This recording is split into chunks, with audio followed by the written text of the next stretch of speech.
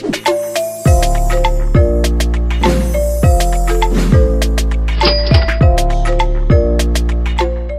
everybody, Mike here with Flippin' Goodies. Today is Sunday night, and I love, look at that. Isn't that awesome? A little lighting. Okay, so I've been asked to do a video on this. We just got done with our live, and I've been asked to do a video on this. I listed this set of golf clubs here.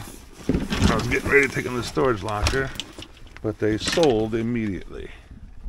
So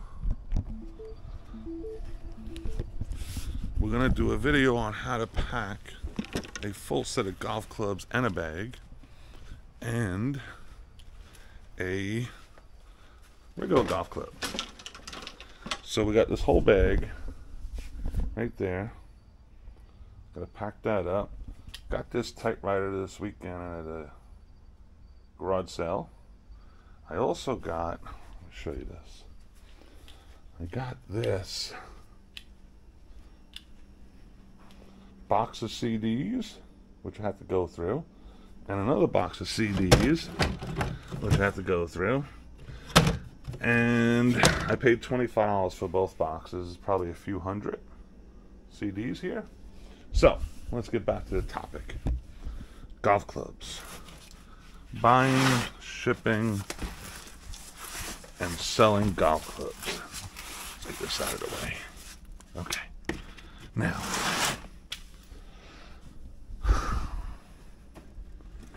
six by 6 by 48, and then the more importantly, 4 by 4 by 48 box. Okay, now to ship a single golf club is pretty straightforward if you have the correct box. If you do not have the correct box, trying to Frankenbox something to make this work would be a pain to do every single time. And I talked about it on the live where I feel like you would get burnt out selling golf clubs if you had to make a box for said golf clubs to fit in all the time.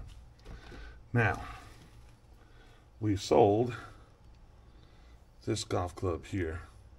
It's an older golf club. It is, I forget what this is. Is this a Wilson? Let me see here. I think this is a Wilson. Yeah, this is a Wilson, and it's a Pyritone shaft. I believe that's the correct terminology. This came in my huge garage sale buyout. So using the 48 box, right? Very simple. We'll open it up, squeeze it out a little bit. So shipping a single golf club, multiple golf clubs can go in here. You could fit a whole set of irons in here sometimes. And of course having a paper tape machine just makes it that much easier. Piece of tape there, piece of tape to secure that piece of tape. That way, flip her on over, take the club, slide her on in there, drop her down. She's pretty high up in that box. The 48 inches does not matter at this point, so there's no sense in trimming. Take a little fill paper,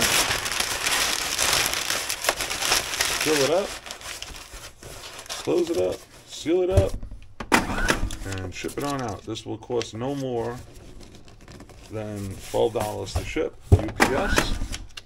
If it's staying close, they're usually about $8, $9. So, but up to $12 to ship. I'm not sure where it's going, but that's done. So not too bad to do that. Now, let's take a look at shipping this monster.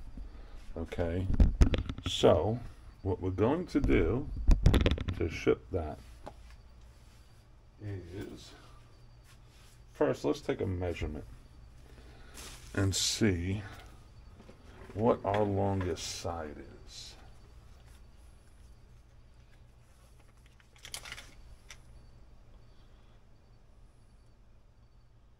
That's going to be close.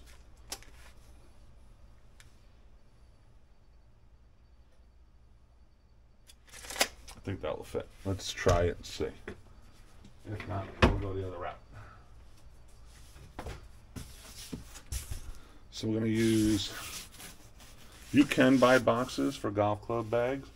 I don't recommend it because they're very hard to store unless you're selling a ton of them.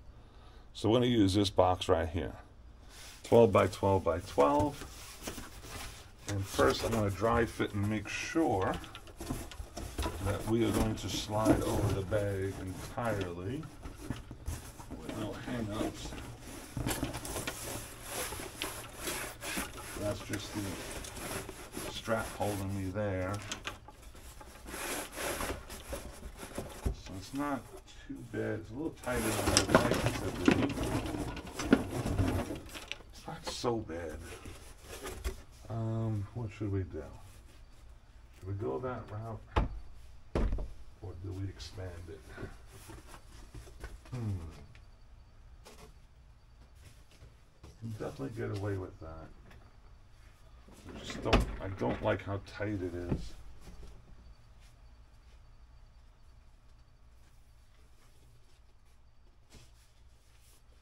So instead of doing that, we're going to upgrade just to make sure there's plenty of room for it to float around.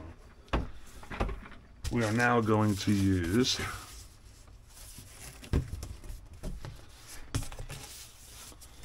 a 14 by 14 by 14 multi-depth.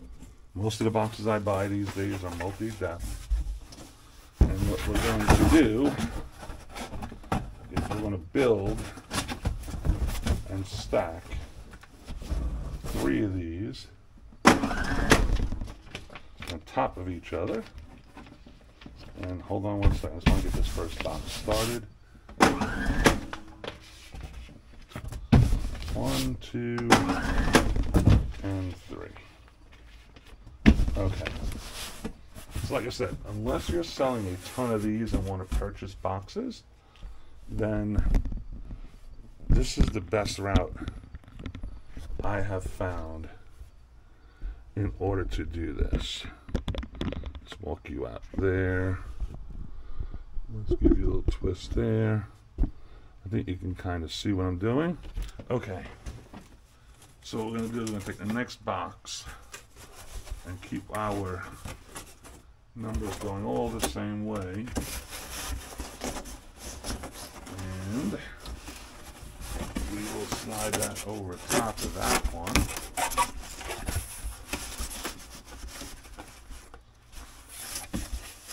Definitely gonna need 3 boxes, so let's go all the way down tight.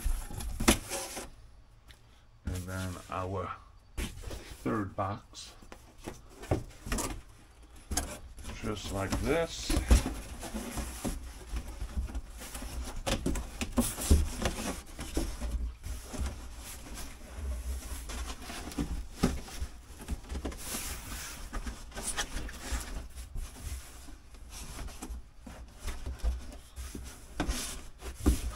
Okay, we're done.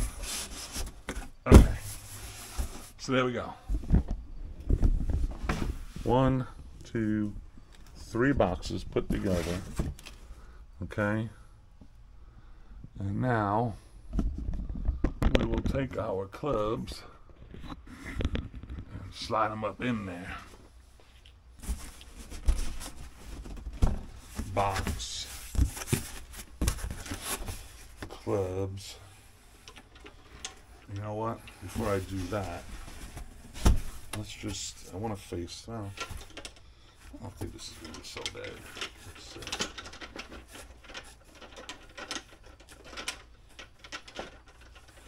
Okay, so what we're going to do is we're going to take a wrap. Wrap so all the clubs are facing in. Can be a little tricky.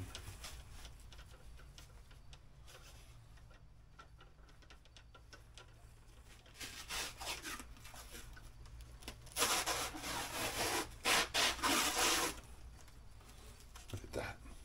It ran out. I didn't really run out though. I have another one somewhere around here, but I don't need it.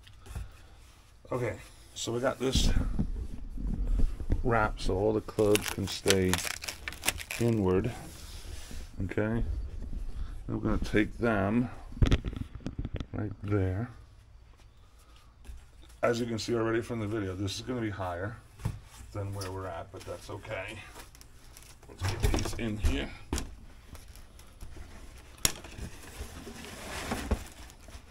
I think I'm going to be glad I went with the larger box. Okay, so we got that. Realistically, golf clubs, golf bags cannot really break in transit. I mean, I guess they could if they got run over, but I have never had an issue with it. But we'll just put a little of this bubble wrap, air pillows, whatever you want to call them, and just surround the top half of this bag.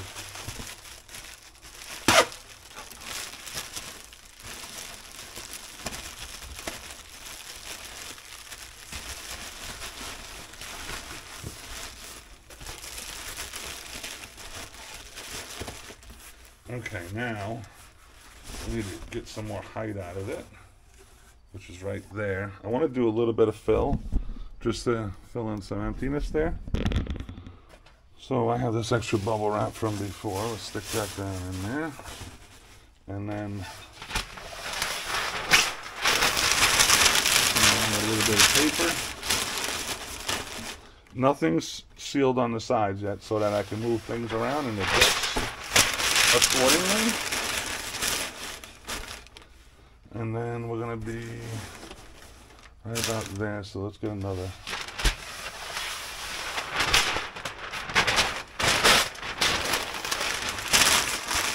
one right on top. We'll lift our box up higher than what we need it to be. Start folding it up so it's come up right there.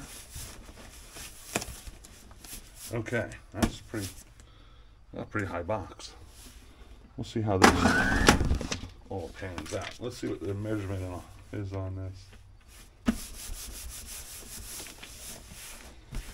Okay. It shouldn't be any higher than the biggest golf club in there, which is a driver. So this should be right around 46 inches. Here, just so you know, on that line, we'll take our other box that we did earlier. So it's a little bit shorter than that. So we'll say this is 48. So yeah, 47 inches high, 12 by 12. Okay, so we have that part done. Now we need to start working on our seams. So here's what our box looks like. And honestly, it's 5 to 10 minutes worth of work to put this together. So it's a nice looking box. Oh, the golf club sold for $120 and $34.99 shipping. So if we angle you guys down there. Okay, so now I need to fill these seams, right? I got two options to do this with. I prefer not to waste a ton of tape, because this tape is a little pricey. Not overly pricey, but a little bit. So let's put the pieces at 12 inches, seam it. I mean, realistically, I could just run a 24-inch probably. Let's see how that works out. Let's see if a 24-inch works. Get a 24-inch right here. Run that straight down, hopefully, to there. I like the 12-inch method better. Yeah, we had to make that a little bit bigger, but that's okay. That'll work for now. Okay, so we got those two sides done. spin her around. We'll do the other two. Let's go back to the 12-inch. Takes a little bit more time, but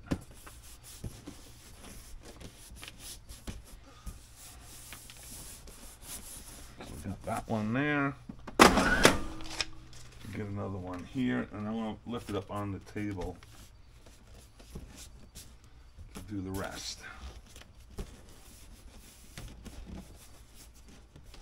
I probably could have got away with the 12 by 12 by 12s. I think they would have been. I was worried because that golf bag has some plastic on the edges for the self stand. So that concerned me a little bit of banging that around with it being so tight to the box. But probably could have got away with it.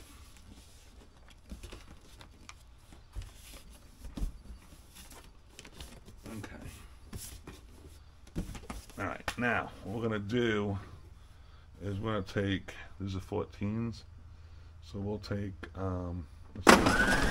33 inches. And then we're going to run the seam this way. Just pinch it in the corners. Now realistically with paper tape I can get away with just that one, but I'm never satisfied. I like buying paper tape all the time, so I use 3. Just to make sure it stays where it's supposed to stay.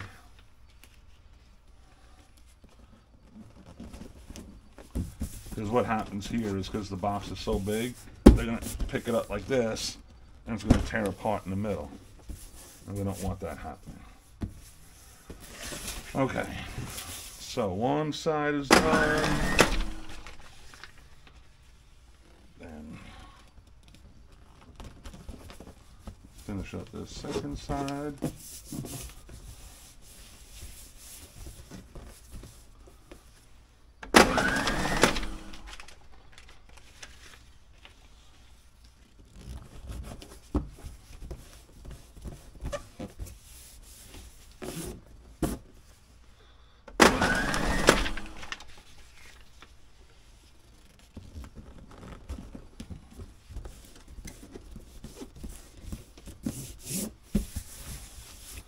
Okay, now this next level we have to revert. Okay, so here's what we're looking like so far. A little mess down here, but we'll fix that on the cross pieces. So our box is looking like that. Now we gotta pick our box up. Okay. Now let's see how we can adjust here. Is that good? That might work. Okay. So we need to finish this bottom piece. So we come across there.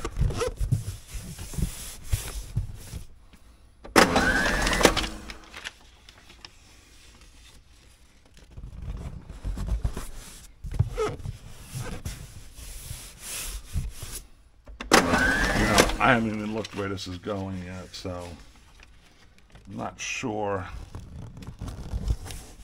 I don't even know the weight. I thought this was going to be about 17 pounds. Feels like it might be a little bit more. Could be wrong, but feels like it's going to be a little bit more. I'm going to find out here in a minute. Hopefully, I was right. 1,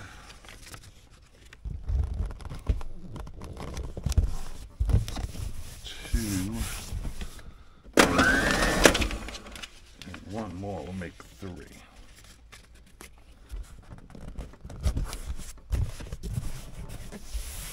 Okay. She's a mountain of a build. 1, 2, 3. So now the real question is, how much is she going to weigh in at? She's a big girl. I said 17 and I was wrong. Let's go with 22 pounds. So, 22 pounds to ship out a full set of golf clubs, 12 clubs total, and the golf bag itself in 3 14 by 14 by 14 boxes that fit perfectly, 47 inches, 14 by 14, at a 22-pound rate. Depending on where this is going, this price is going to be interesting. We'll see. I'll leave it in the video and let you know how much it costs to ship it.